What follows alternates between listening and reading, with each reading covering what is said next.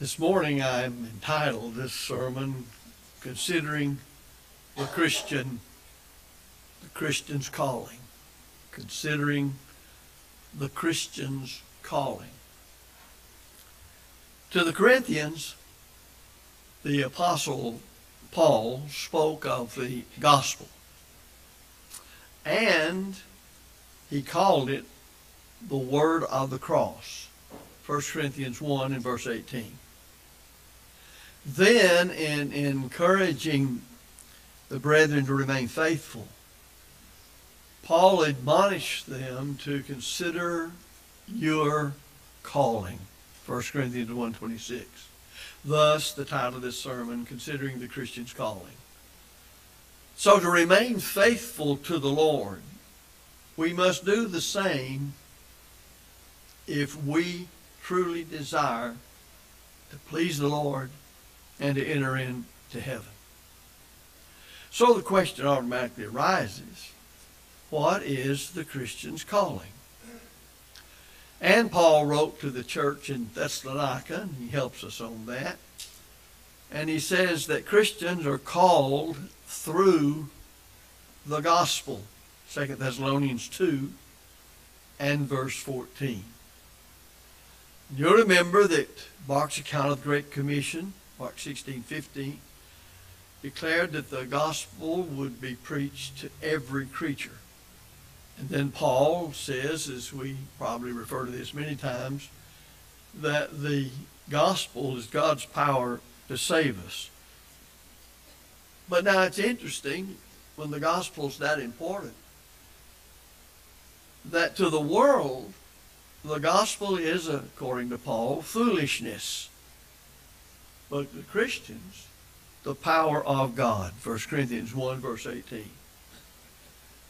Now, the difference has to do with one's reaction to the gospel.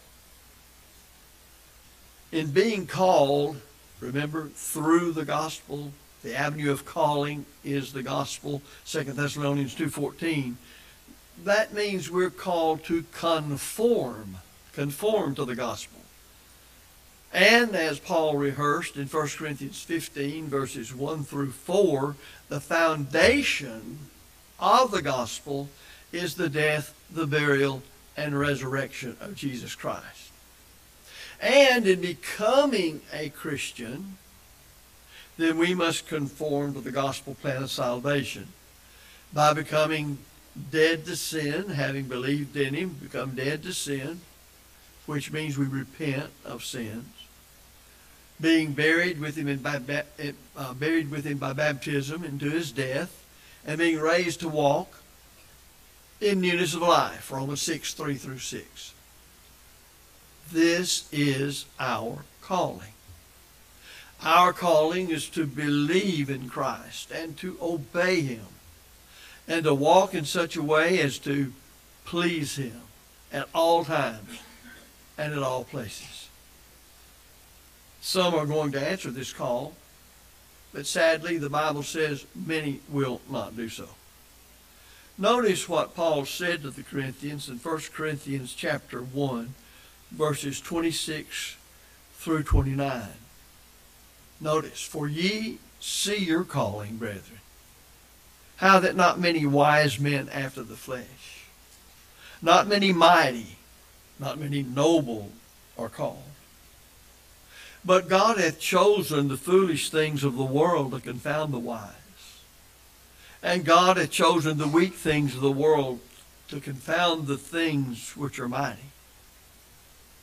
And base things of the world, and things which are despised, hath God chosen, yea, and things which are not, to bring to naught things that are, that no flesh should glory in his presence.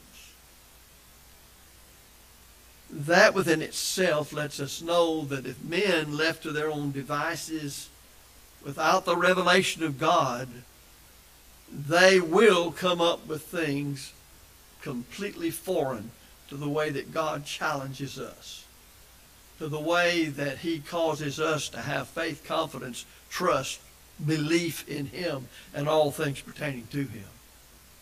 So in this sermon, I want us to consider the difference between those who reject the call of the Lord or the call of the gospel and those who will answer and have answered that call. First of all, those who are rejecting the call, who have rejected it. Those who are, as Paul refers to them, wise according to the flesh. Well, what does that mean? Well, this morning in our class in the back building, we refer to ourselves to 1 John, where he defines the matter of the world, the lust of the flesh, the lust of the eyes, the pride of vain glory of life. It says these things are not of the Father, they're of the world. People of the world then will rest on those things. And they will value whatever the lust of the flesh, the lust of the eye, the pride of life leads them to value. But Paul said that we cannot come to know God through the world's wisdom, 1 Corinthians 1:21. Rather, we come to know God only through the gospel of Jesus Christ. And we must understand that was given for everybody to know. Preach the gospel to every creature. Mark 16:15. However, those who reject the call of the gospel value learning or wisdom of this world, and thus they are puffed up. They are filled with pride. If you look at the wisdom of this world, it will cause one to be exclusive. It will cause one to place himself or herself upon a pedestal designed to say, I am better than you are. Paul warned that knowledge makes one, I believe using the New King James Version, arrogant. 1 Corinthians chapter 8, verse 1.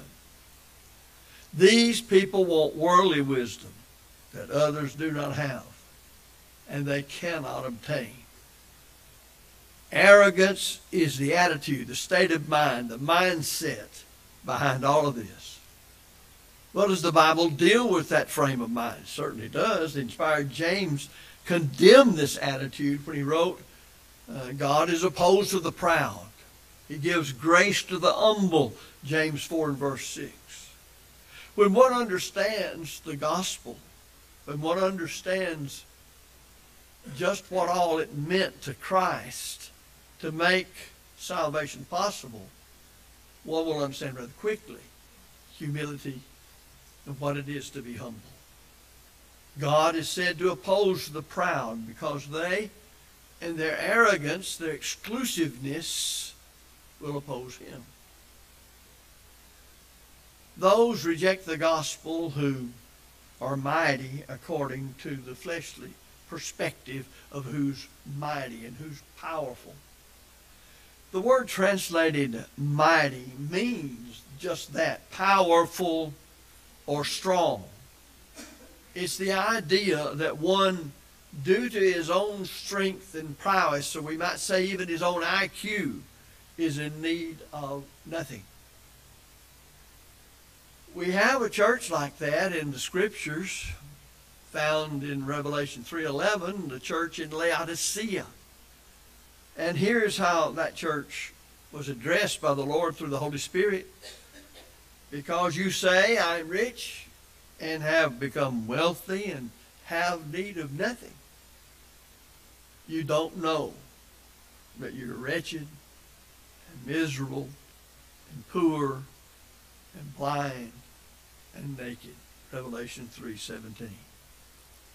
The world's perspective is totally different from the person who's anchored in the Word of God and who sees all things in the light of the will of heaven as to the design and purpose of life in the flesh on earth and how it's to be lived, from the person who's void of anything but himself. And we'll talk about sometimes people being filled up with themselves.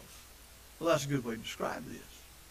But a person who is of the gospel is filled up with the gospel, is forming the disposition of mind that the New Testament teaches.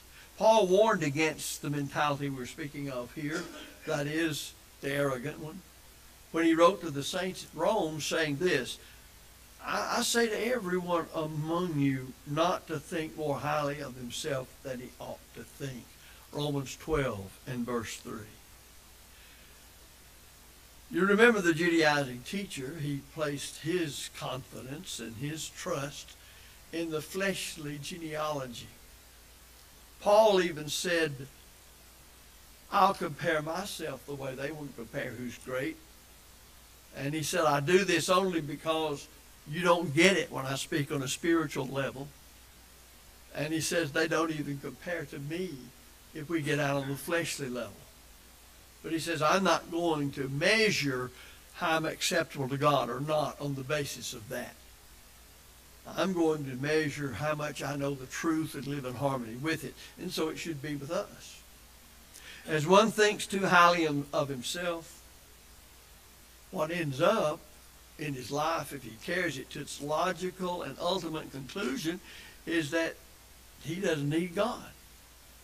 If you will look at every one of these atheists who says, I know God does not exist, then they have decided they're so great they don't need God. It's all happened in their intellect, in their thinking. And this will lead those with this attitude to reject the gospel. And thus, as Paul said, the gospel is foolishness unto them that are lost. What about those who are noble according to the flesh?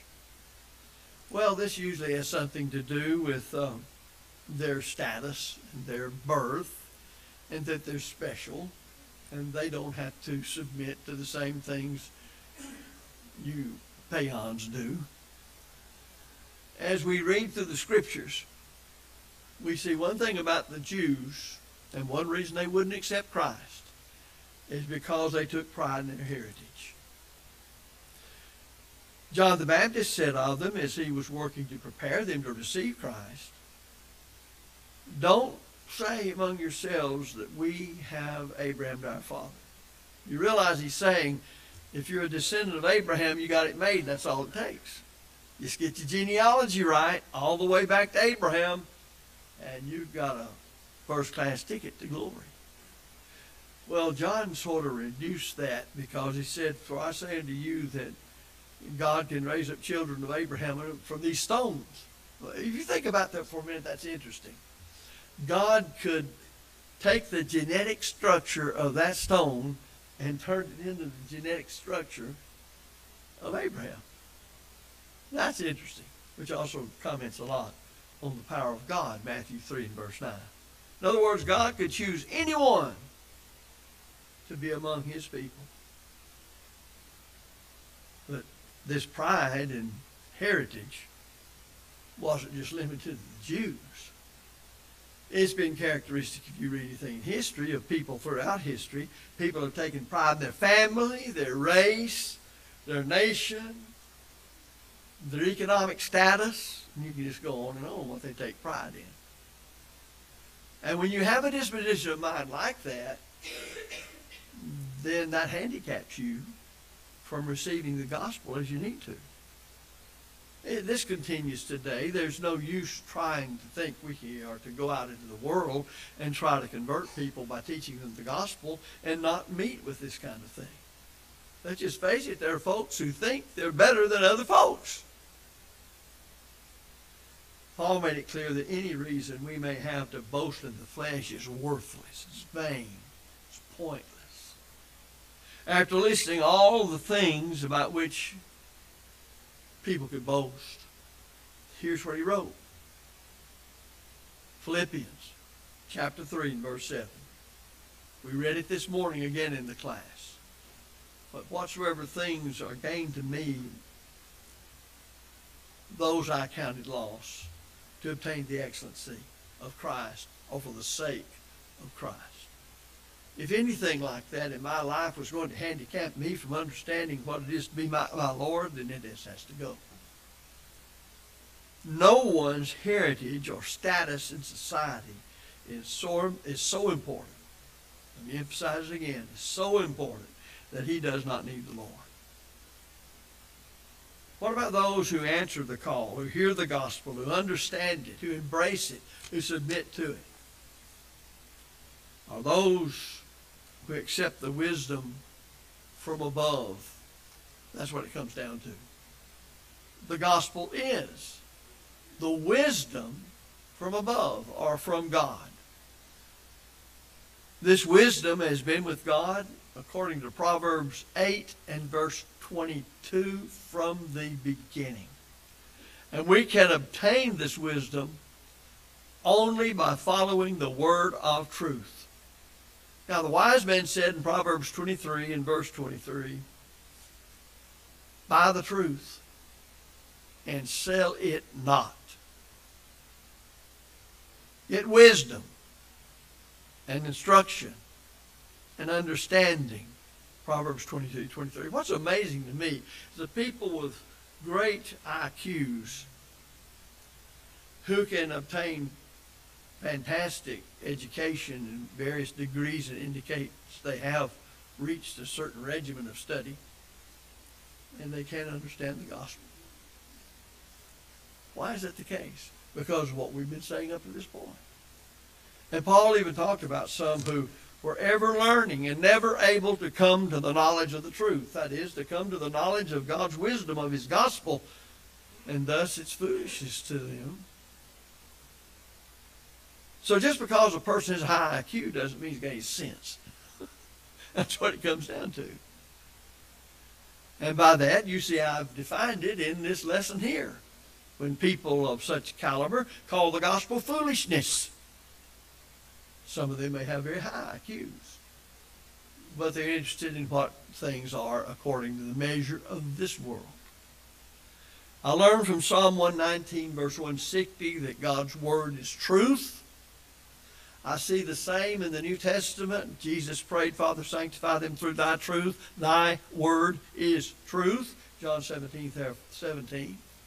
The conclusion is that we must follow his word in order to obtain wisdom. There's really no true wise man who does not follow the truth of God's word. Ephesians 5:15, Paul said, we must walk not as unwise men, but as wise.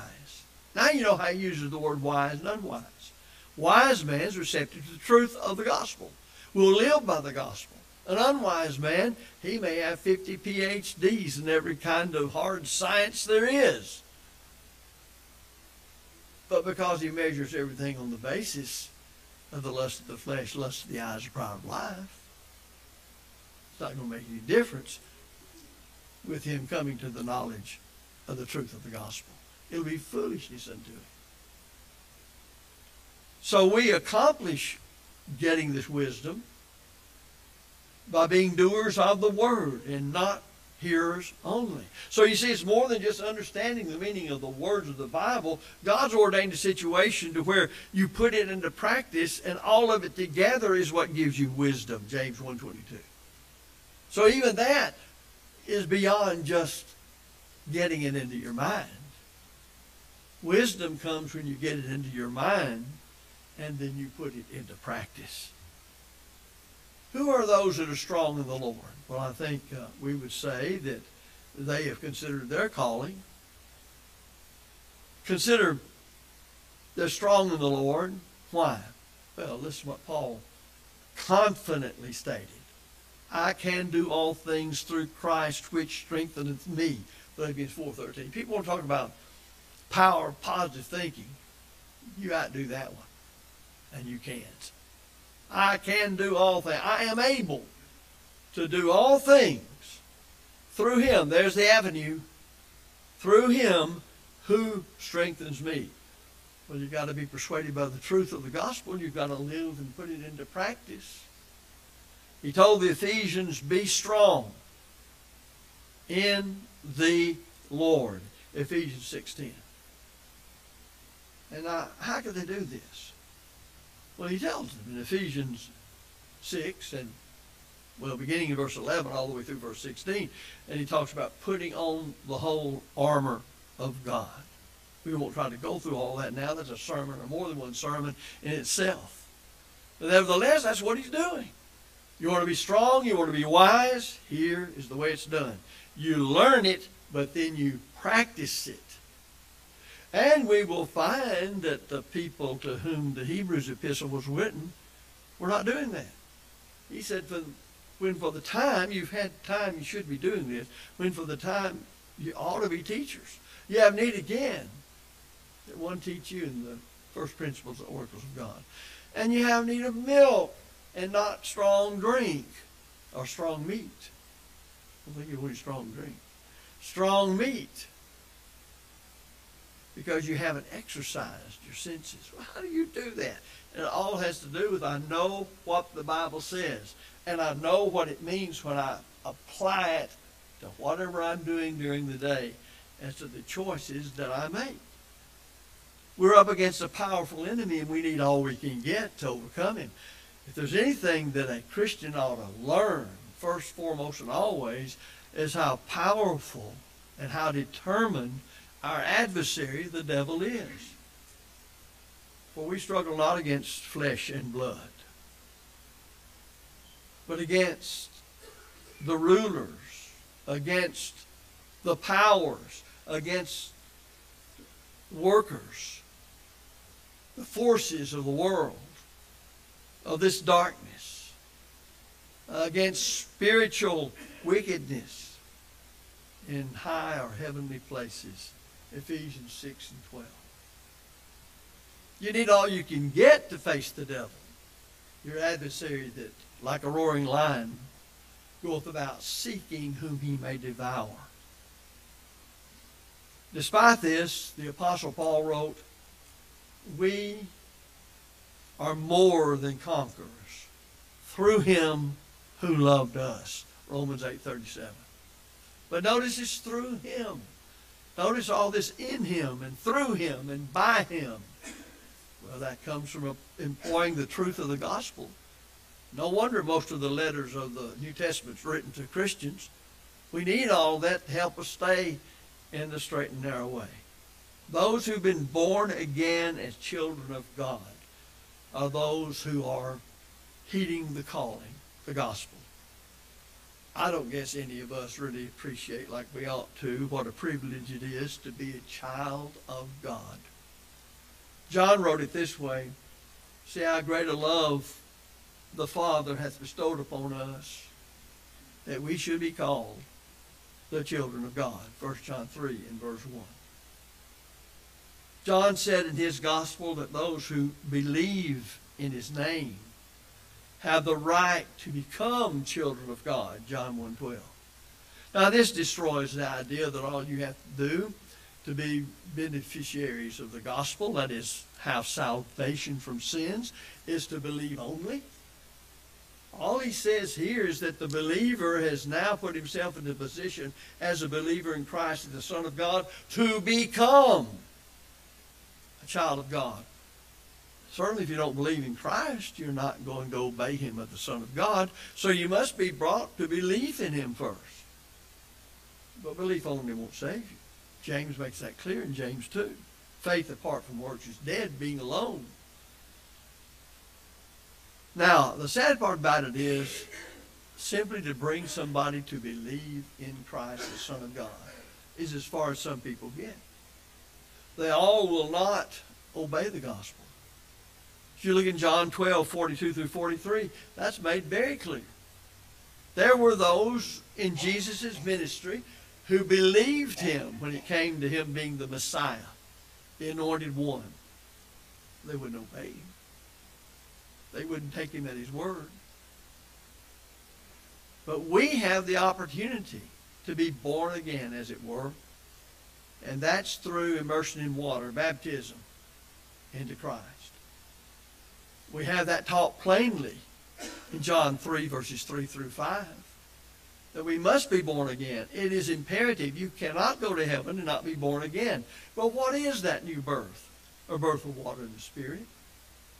Thus there's water in the plan. The water won't clean you at all. But it is the place where you show your trust in God in going through a form of his death, his burial, and resurrection. Romans 6, 3 and 4, and 17 and 18. Baptism does also now save us. It won't save the unbeliever. It will not save the one who has not repented. But for the one who from the heart believes in Christ and repents of sins, will confess one's faith in Christ before men, it will save that person from his past sins. It won't live the Christian life for him. It won't worship God as he says. It won't study the Bible for him. It won't pray for him. It won't visit the sick and the orphans and all of that. But it will remit past sins. And you will be baptized into Christ. Romans 6:3-4, Galatians 3:26 and 27. Your sins are remitted. They don't stand against you anymore. These are alien sins. From the first one you ever committed that separated you from God, however many you committed before you repented, having believed in Christ and were baptized into him for the remission of your sins. So this in Christ, having been baptized into Christ, this allows us to have what the Bible calls a living hope. A living expectation of what faithful children of God have a right to expect and earnestly desire, and that is heaven itself. Notice, to obtain an inheritance which is imperishable and undefiled and will not fade away, reserved in heaven. 1 Peter 1:3-4. Have you ever had reserved seats to anywhere? Certainly most of us have. They're waiting on you when you get there. You have the ticket. Well, this may be overly simplistic, but when you obey the gospel and live righteous before him and his church, heaven's your home. You have a place reserved in heaven for you. On the other hand, when you read Revelation 21:8, and all those who die outside of Christ are unfaithful to him, there is a place reserved for you too. Notice, all liars shall have their part, in this others there, have their part. They have a reserved seat also in the lake which burned with fire and brimstone, which is the second death. So there's reserved seats for those who love the Lord, for those who consider their Christian calling, the gospel, they're living by it, and those who do not. Paul told the brethren in Corinth then to consider their calling. Can I do even better than that, to consider your calling? So we too must consider our calling. We've been called through the gospel to live up to God's standard that is found within the truth of the New Testament, the perfect law of liberty. Many reject this call because they value the things of the world over the things of God. All I can say to that is, let us not be like them. Let's cultivate a love for God, a love for his truth, and a love for submitting to it. We are more wise, more mighty, and more noble in the true sense of those words through Jesus Christ and having been called by the gospel to him. If we reject the calling, if we reject Christ, there is an eternal shame yet ahead of us. And it will not stop. It will not end. So the Lord offers us salvation. And thus we should be wise. We should understand we can't save ourselves. We should recognize that we cannot find any kind of way so that my sins can be cleansed among men. That way is presented in the gospel, and the church ought to be mindful as we are under the commission to teach that gospel, that we are teaching that which calls men out of service to sin and to self and offers them the way of eternal life. We studied already this morning what one outside of Christ needs to believe and do to become a Christian. For those who are Christians, we urge you to consider yourself. Have you considered your calling? Are you evaluating yourself daily and examining yourself to see whether you be in the faith? If you haven't done as you ought or left undone what you should have done, repent of those things and pray God for forgiveness, having confessed them. And we can leave right here on this note that God accept our worship. And if we've obeyed the gospel, we leave here saved, reconciled to him, ready for anything this world has to offer. And we have the wherewithal to deal with it. So if you're subject to the gospel call, We invite you to come while we stand and while we sing.